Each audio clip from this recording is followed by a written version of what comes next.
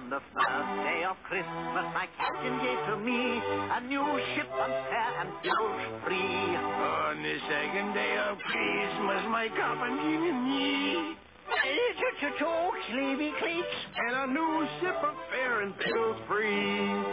On the third day of Christmas, my captain gave to me 3 Plymouth cloaks and 2 TV cleats.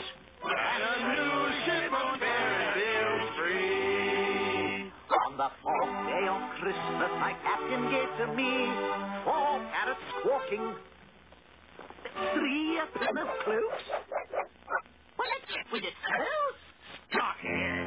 What's the meaning of this execrable cackle-wallet? Merry Christmas, Captain. The Plymouth cloak. Odds, hammer and tongs! What right have you to be merry? What reason have you to be merry? Well, sir, Christmas, you irredeemable twit, is a mawkish, cloying, namby-pamby waste of time concocted by and for pusillanimous peasants such as yourself. Christmas is a humbug. Begging your pardon, Captain Sir, but I thought it was a holiday. No, Smee, wet-wetting. It's a time for finding yourself a year older and not an hour richer. If I could work my will, every idiot who goes about with Merry Christmas on his lips should be boiled with his own pudding and buried with a stake of holly through his heart. Does that mean you won't be exchanging gifts with the crew, sir? For too long have I suffered these fools gladly.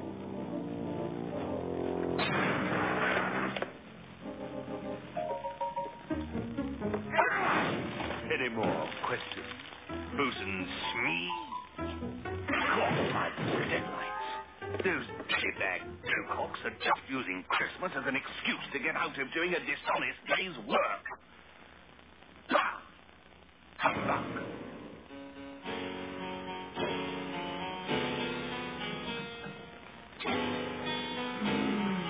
What manner of prestidigitation is this? James. Oh, James. Hey, James Hawk. Mother. You? I don't know how you got in here, missy, but you shan't be leaving in one piece. What? I've come to wish you a Merry Christmas, Captain. We'll see how merry it is when Peter Pan finds out I've captured his precious Wendy. But I'm not Wendy. Oh, indeed. And just what do you want with me? Much. I'm the spirit of Christmas past. Your past. I'm here to assist you in your reclamation. Ah! I'm long past reclaiming. In any event, I don't believe in you. I won't believe in you. Why do you doubt your senses, James? Because a little thing affects them. For all I know, you may be nothing more than the product of an undigested dollop of that swill Cookson passes off as food. And when was the last time you were able to converse with your indigestion? Come, James. There's something I want to show you. Ah, there's nothing I want to see. What you do or do not want is unimportant, James. Christmas. What better day to send these lovers on a long walk down Short Johnny Plank?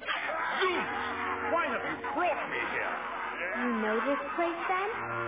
Know it. I live it. Good. Then let's take a closer look, shall we? And how do you propose to do that? Shall we simply lie down to the deck? Yes, exactly. Just remember, these people can neither hear nor see you, and you can do nothing to affect them. You men there, finish clearing the rigging from the main deck and then gather the prisoners below. I'll review them personally. Jasper!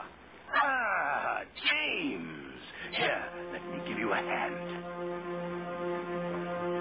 Jasper, we did it! Aye, James. A glorious feeling, isn't it?